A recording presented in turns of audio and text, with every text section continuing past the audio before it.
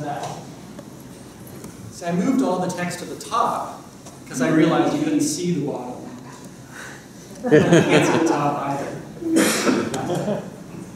It says, creating apps kids love. And as Warren said, I am Jason. I work with Sago Sago, and we're based in Toronto. I enjoy questions, so I'm going to see how quickly we can move through a slide like this, so we can allow some time for that.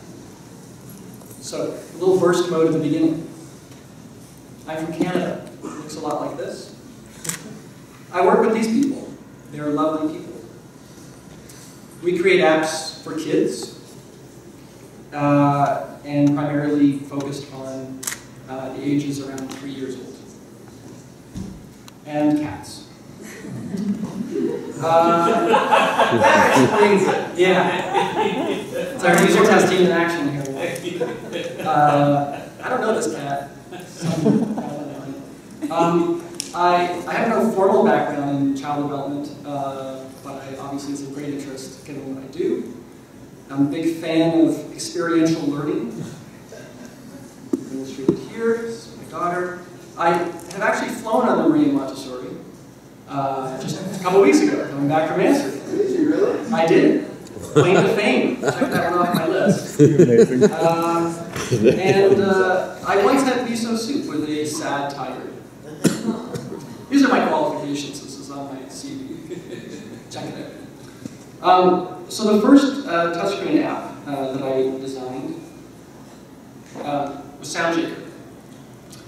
And we'd worked for many years on interactive media on the desktop, and we'd worked a little bit on mobile, and I think we had this constant feeling that what this effort that a lot of people were having translating experiences from those old media onto this new device were not working. So we did something really self-indulgent, and we carved out some time in our schedule, and we started launching apps like crazy. In 12 months we launched 10 apps. Wow. Very small, bite-sized apps, and each one was sort of an experiment to see what we could do. So over the course of the next year, we launched app.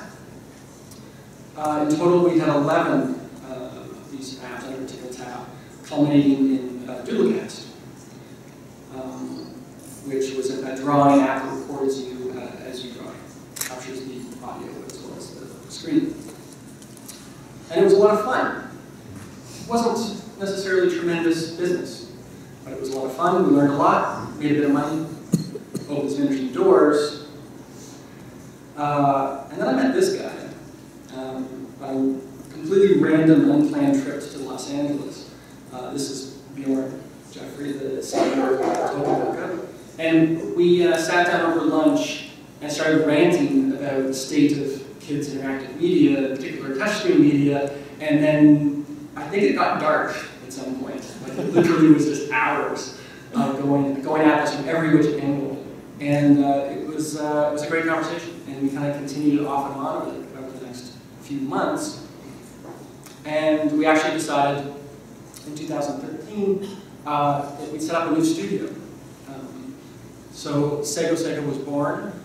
It's essentially a sister studio to Toca Boca. The idea was that we will basically continue to produce what we love doing, and we would share expertise and resources. So we started out by digging into our treasure trove of tickle-tap material and relaunching things. I have to say, it's always nice to, we always talk about the next thing and the new thing. How often do we get the chance to go back to something we've already done and make it better and better and better? So we had all this learning from the apps we had launched and play tested and seen in action and gotten feedback from, and we had this fantastic opportunity to go back and just make them better. So we started, I guess, in May of last year. It seems like so long ago, but it's not. We launched Forest Flyer.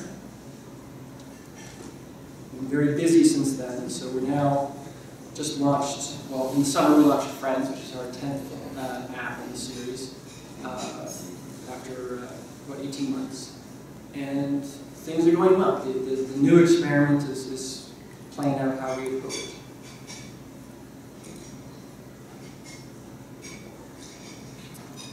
Okay, so that's me in a nutshell. Sago in a nutshell. What I want to talk about a little bit is really sort of our design process and thinking and criteria that go into our projects. And it all kind of revolves around this, which is sitting with kids, playing things. We've sort of developed our own little ad hoc guerrilla-style playtesting scheme. So depending on where we are in the production schedule, normally it's everywhere between maybe every 2 weeks to every, the longest stretch, maybe 2 months, we sit down with kids. We do it often in our studio, but we often go out to kids cafes, libraries, homes, all over the place, anywhere you can find kids. And we set up play dates. So we have one person who basically is the facilitator, the host, who takes care of all practical needs of the kids and the parents. And then we have a couple people who are just sitting down quietly and playing the apps. And here's very quickly, a very short summary of sort of how we tackle things. The biggest thing there is the sort of the play dumb point. I liked Warren had a video earlier showing playing an app with a kid. It was Busy Shapes and saying, just watching the kid, letting them struggle, letting them fiddle, and then at some point in time, it's like, well, what do you think? What do you think we should do next? Sometimes we don't actually even tell the kids that these are our apps, or that we built them, or we made them. We just literally sit there and be like, let's look at this thing together. It's something that you actively have to work on. And I kind of feel like we need to paint it on our wall, because it's no one wants to watch a child struggle. Well, maybe somebody. Warren? No. But we all want to come to their help, right? We all want to rescue them. But there's no way you're going to find the issues and the problems if you're intervening like that. The way to think about it is it's your job to make the child struggle, but in the right way. Yes. It's like controlled pain. You have to know. So you don't want to struggle with the interface. That's bad struggling. Good struggle. Yeah, there's good struggling and bad struggling. One of the things we're actually discussing right now, maybe you guys have some ideas too, is how do we convey this message to the parents? Because we're playtesting a lot of time with very young children. Frequently the parent is in the room, and lo and behold, the parent wants to step in and say, like, they want their kid to succeed. So they're the ones who are constantly intervening. And we're trying to figure out, like, should we write them a letter? Can we talk to them beforehand? How can we approach this subject? The other key things here are that we do our own playtesting. We involve people from the product team in the playtesting, and we debrief immediately afterward. This is not some kind of process where somebody goes out, does this playtesting, reports back some formal document of like, here's what's going on. What we're looking for are solutions, practical, pragmatic ways that we can address and fix these problems. The only people who are going to be able to do that are the developers and designers who are building the product. And I'll let you know that nothing motivates a developer like a frustrated, crying child. So many times when I've talked to the developer about an issue that needs to be addressed, and they're like, yeah. And then I show them the video of the issue, and they're stuck to their desk until it's fixed. It's also not uncommon that we actually go and address problems in real time during the playtesting. So the developers are literally running back and forth, making tweaks, bringing it back into the room with the next kid. We can see what's going on. Question for you, yeah. You said 4 to 6 kids. Yeah. Do you have them all in the same room? We always have them one kid so that they don't just end up doing what the other one's doing? No, yeah. We do it one at a time. So generally what we do is we invite them to show up about half an hour apart, one at a time. It depends on the venue, but when we do it in our studio, we have that scheduled. And we always have an activity, either a craft or drawing, that they can do either before or after if they're waiting. Scott? Jason, how many people are observing, and what does the room you're observing from look like? So that's a good question. Originally, one of the learnings we had recently is we have a room that's got a lot of fun stuff. We have Duplo, Lego, and other stuff like that. It actually caused a problem. So right now we actually have a room, we use another meeting room. We have the lighting a bit low. And we have some, it's comfortable, it's just like a couch. We have child-sized furniture from IKEA. Yeah, does that answer your question? How many people? How many people, yes. As few as we can get away with. So often it's just one. Often it's one or two. And we try not to have people coming and going during the playtesting session, interrupting and all that sort of stuff. So we try, the key is to kind of keep it, there's two schools of thought. One is you can go the realistic route and like, how would this be used in situ, in the back of the car, and all of that. But when it comes to usability problems, we actually just need a very controlled kind of quiet space to do that. And we videotape. Very recently, we actually got this device called it's Mr. Tappy, which is a little armature that you can attach to an iPad and attach a webcam to it. You'll see some footage that I've taken with it. But it's been really handy. What's the name of it? Mr. Tappy. I hope I get some percentage of sales. It's a guy from New Zealand who just came up with this. It's kind of a very niche market. But I can find it if you find me later. So you may have heard of this book, The Art of Game Design. This guy wrote.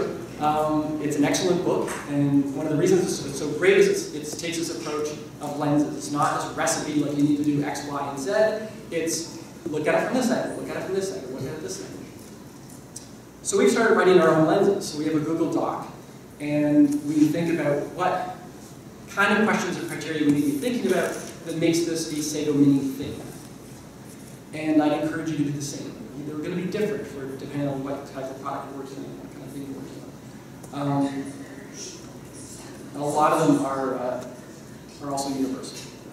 So I'm going to run down just 8 of these. So the first one is interface. And we ask ourselves the question, can this be done through direct manipulation? Basically, how can we kill buttons and other sort of UI elements which have been inherited down through the ages from platform to platform? This is especially true when we're dealing with a child who has literally zero experience with these other interfaces.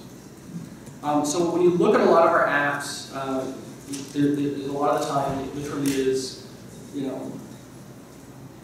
the finger goes where the eye is. We put a bright yellow bell on the outside of the house, and that's how you start this experience. Surprise. There's good surprises and bad surprises, right? So we want the kind of surprises that make the kid giggle, and there's delightful surprises, but are not disorienting and completely throwing them off. I'll show you.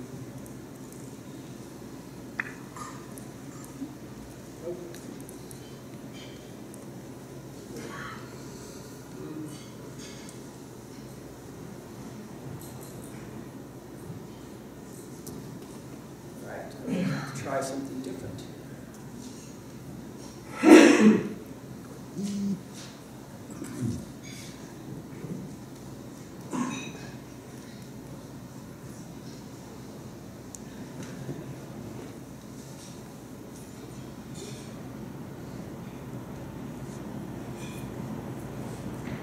So I'm completely improvising. For some reason, it's not playing the video clips.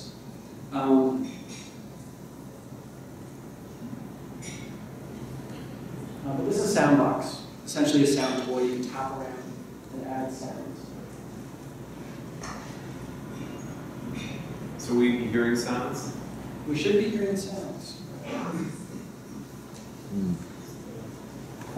But I don't have a audio jack. Oh, that's on your iPad.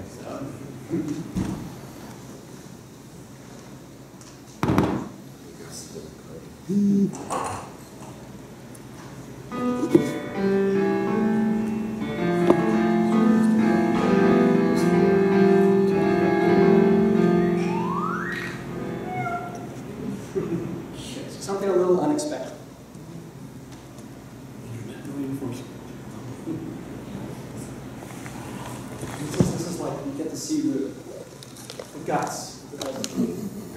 Okay, so the next one is relatability.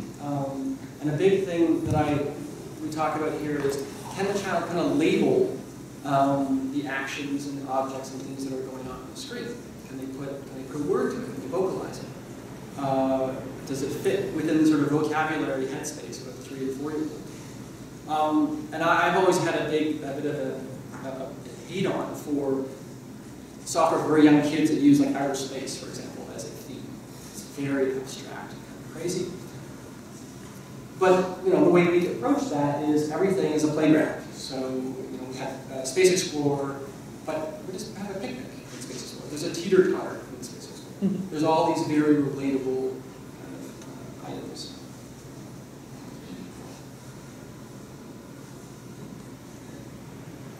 So responsiveness, this one's huge. Are you acknowledging, the inputs, doing it immediately?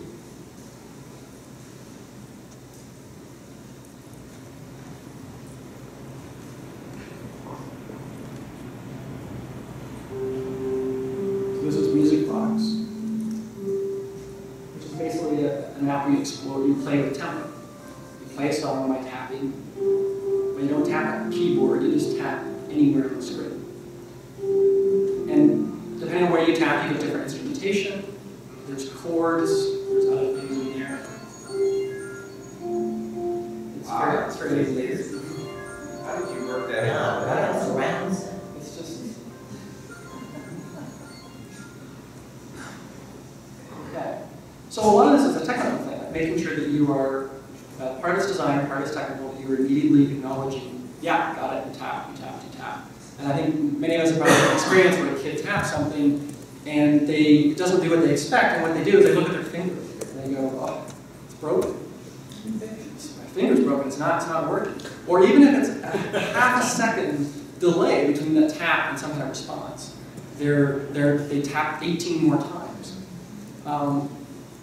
So the other video I have here, we're gonna do an update to this after the Christmas song, and I was playing it just the other day. Sound's going to be low on this. But this is the reality, right? So what she's asking is, she's like, can you help me do more? Because I'm listening to my fingers along with hers, because, she's not getting enough. But when you think of it from a technical point of view, we've certainly had a lot of experiences where we develop something and we're playing it like this, and excellent, fantastic. And then we do this, and the whole thing just explodes. You get touch, like requests just queuing up and killing the whole thing. So making it performant in the way that they deal with this is no small thing. To bring me to this image. So the difference between design and user experience. I wish I could credit this, but I'm not quite sure where it came from. But essentially, we all have a particular path in mind. Our user is supposed to go A, B, C, D. Guess what? They don't. So what's really important is to try to look at as many different ways the kids are using the things, and harness that, tap into that.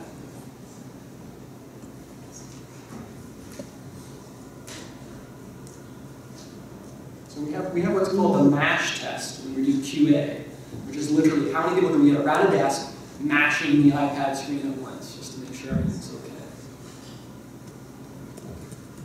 All right, so another question is depth. So, and the way I phrase this is sort of, how long do you interact with this app before you feel like you've seen it all, before you've done it all? And you're prone at that point to just never launch that app again. And so there's all sorts of ways you can try to tweak depth. It's a whole long topic in and of itself. But it's an important issue to think about. Performance. This goes back to responsiveness, but I'm also talking about things like load times. We invest a lot of effort into literally eliminating load times. So we have most of the stuff loading in the half a second to a second of transitions from screen to screen. there's a lot of dynamic loading and unloading of assets. Because we know that for children this young, as soon as you sit there and you just say like, just hold a sec for the next thing. Even 3 seconds is enough for them to go to the home button. So you have to make these trade-offs. You have to decide, like, are we going to have this super high quality animation? Are we going to have this super amazing audio? And a lot of the time, you need to figure out how to find that balance. But if you're, we had a Notion server where we did all of the animation 24 frames a second. We had something like 6,000 frames of animation. It was lovely, it was gorgeous, but it necessitated about a 4 or 5 second spinny load screen of some kind. We chopped it down to 12 frames a second. The animator cried a little tear, but it loads like that. And the ultimate, the end experience was what we did. Good choice. Yes, that was one of my questions. Details. So the way it's described, are there delightfully unnecessary details? I like to be able to look at every single one of our apps and just point to a couple of things that somehow got squeezed in there. A lot of the time, not through any of my doing, but some developer somewhere along the way just kind of thought of it, snuck it in there. And it seems totally obvious in retrospect. So when we had this little activity in Friends where you water the plants, well, of course, if you hold the water over the characters, they freak out a little bit. And again, that wasn't in the game design document, that wasn't one of those things. It somehow kind of makes sense. So you've got to embrace those. You didn't find that in kid testing that the kids wanted to do that? Oh, yeah. Oh, yes. The kids often wanted just to water the characters, That's what I forget the plant. But that's cool. That's, so influence. Does interaction lead to meaningful change in the app? So one way to test this is kid testing app, playing around. Just give it a glance at any given point in their play experience. And are you looking at something which is the direct outcome of what they've done? Or does that look like the same bloody screen that would be if any kid was using that app? So it might be that they've done drawing or painting. It might be that they've just manipulated the arrangement of things. It might be that they've moved through a space. But that's just it's a really good question to ask yourself. If 3 minutes into an app experience, you glance down and you're like, yeah, that's the same, the screen looked the same way for the other 18 kids. Because you're not giving the kids anything, you're not empowering them.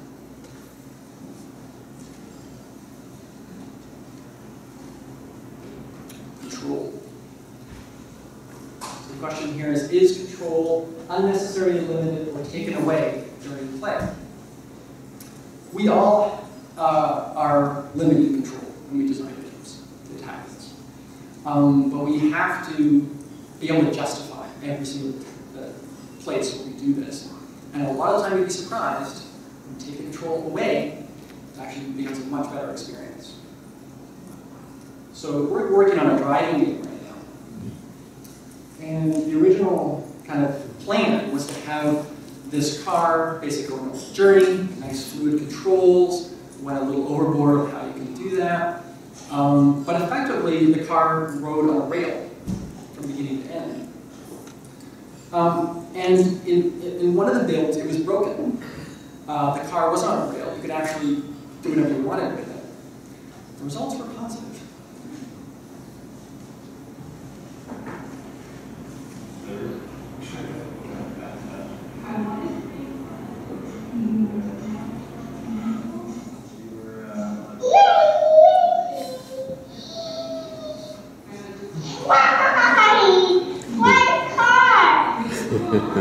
There's gas there.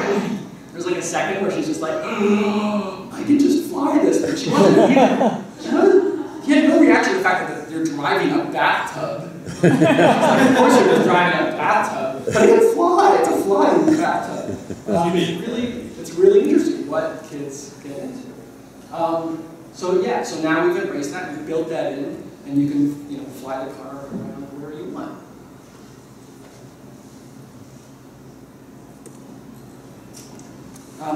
So to summarize, here's the 8 in one list.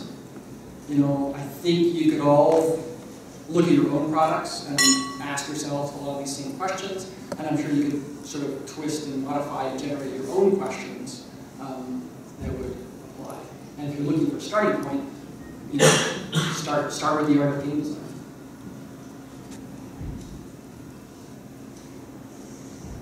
If I had to pick just one of these, I would focus on control, that last point. And you know, there's control that serves a specific application in how you design your apps, but there's also a bigger kind of issue here, which is, you know, our general inability to let children control their lives and environments. I like to pull this picture up from time to time. So this is the designer behind the trip chair, so adjustable high chair. And one of the strokes of genius he had was he built adult furniture to scale as if you were a young child, and then his designers try to use it. It's not fun. It's an empathy building exercise when you start to realize that, you know, few things in this world are designed for kids.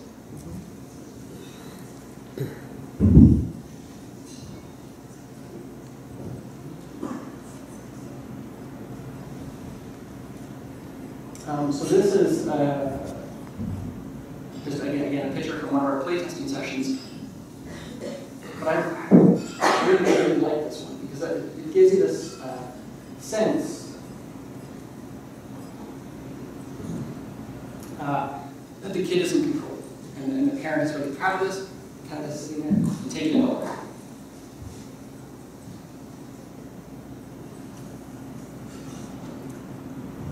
And I think that, you know, if nothing else, this device is unique in the amount of control it offers hands over to the child.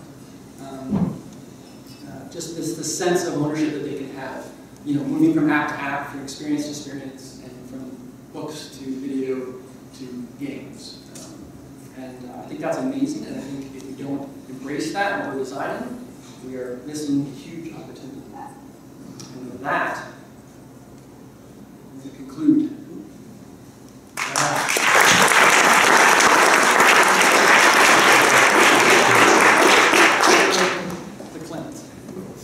What's that mean? I just reviewed the Amazon, and I pulled up a Mr. Rogers episode, and I know, Chip, you're going to talk about Mr. Rogers, and, but I realize that the work Jason's doing is kind of a digital equivalent, and really very respectful to the child. They're letting them the empowerment, and has a feel to it. And if I hadn't watched that episode of the way Fred Rogers interacted and then made that connection, so yeah, Mr. Rogers kind of. Yeah, it's true. It's really great. Yeah. I want to bring Chris up, get him set up, and come up here. Get Chris going. All right. All right, we have. So, who's first? Okay. Thank you. That's great. Thank you. Yeah, and I love the collaboration where you're talking about Jesse's work and everybody's cross-fertilizing. And that's what I think is the best thing about customer management. Yeah, cross-fertilization. I often have dealt with that same issue of how good is it to the designers? You know, we're running 24 frames, we're running 12 frames, and, yeah. And we can come in against the issue of retina or not. You know, Apple, we turned some products into Apple, and they said they would feature them because they weren't retina ready. Yeah. And it's not going to sell computers for them. But on the other hand, I want to make sure that because it's a robust product, it won't run on those schools that are still running Apple tools or something. And I wondered how you figured that out. Are you running retina ready, or are you? Yeah, we're retina ready. Okay. We actually wrote a ridiculous amount of code that allows us to, most of our graphics are vector, so it's actually meshes. So we had to kind of basically build a pipeline for that. But it allows us to have virtually all of our apps are under 50 megabytes in size, and they all are able to be resolution independent.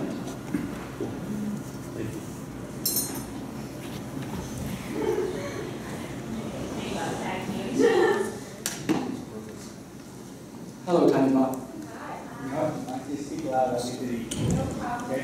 have a question about UI testing. Yeah. It's an invisible UI, but obviously there's a drive tests that are going on. Do you prototype and test that type of interaction? So the question is, at what point do we look at interface in playtesting? We think about it always, but the reality is that when the playtesting for that, it really needs to come when most of the movements are actually done, which is unfortunate because it's difficult from a production point of view. We can look at basic mechanics through prototypes. With the driving game, we had prototyped out basically, a car was a rectangle with circles, so that we could just work on the controls of the car, the acceleration and the braking, and how you could, do all of that and make it feel really organic and natural. So in that particular case, we tackled that early. Other things that you have to be careful though is that the visuals have a huge impact on this sort of stuff. So color, anything that's brightly colored or moves is where your eye's going to go, is where your finger's going to go. And so a lot of the time we make adjustments in those things. Once the finished artwork and animation starts coming in, we start to realize like they're going somewhere where it's not. So you playtest those first where? Yes. Yeah. We playtest like very rough prototypes, very finished looking things. We playtest apps we've already launched. We playtest your apps often. It's all about becoming like better informed designers, right? It's not just about do we fix this or this or change this to this. It's about being smarter and more empathetic to the child's point of view.